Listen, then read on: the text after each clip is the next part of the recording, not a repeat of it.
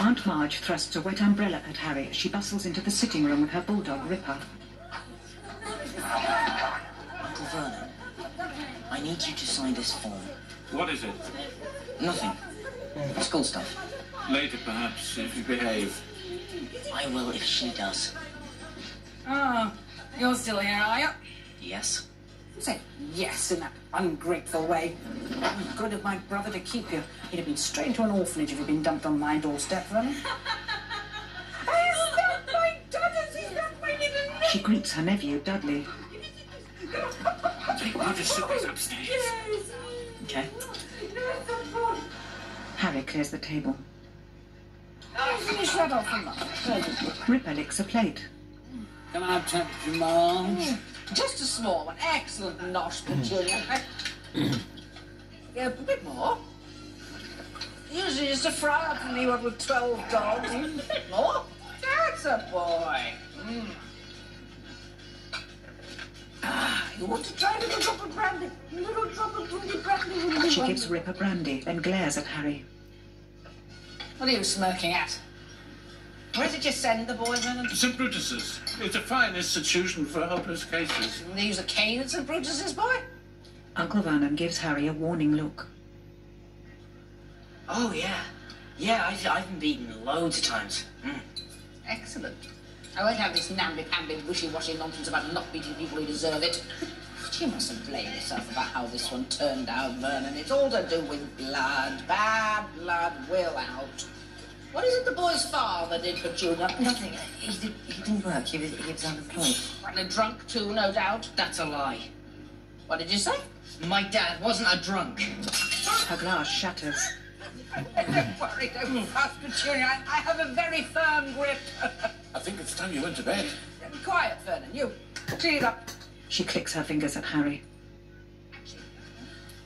It's nothing to do with the father. It's all to do with the mother. You see it all the time with dogs. If there's something wrong with the bitch, then there's something wrong with the pup. Shut up! Shut up! Harry shakes with rage. Lights start to flash and plates rattle.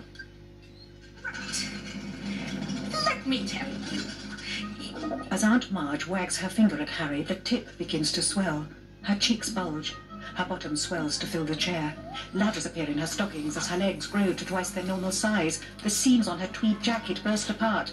Her neck inflates, and the top button of her blouse pings across the room and hits the clock. Vernon and Petunia watch with horror. Dudley goes on eating. Vernon! Vernon, do something! Ripper bites Vernon's leg. Aunt Marge rises into the air. The beads of her necklace scatter.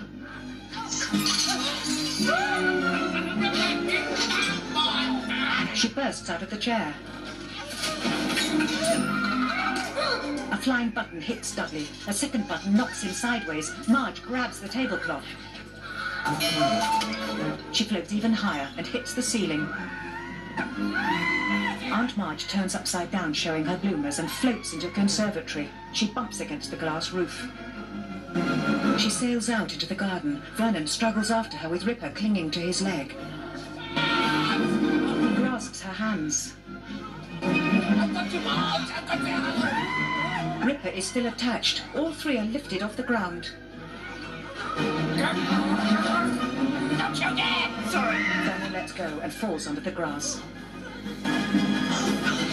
Aunt Marge floats away like a huge balloon.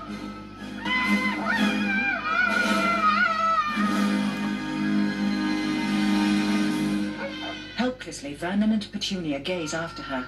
Dudley is still eating and watching television. Harry quickly runs upstairs.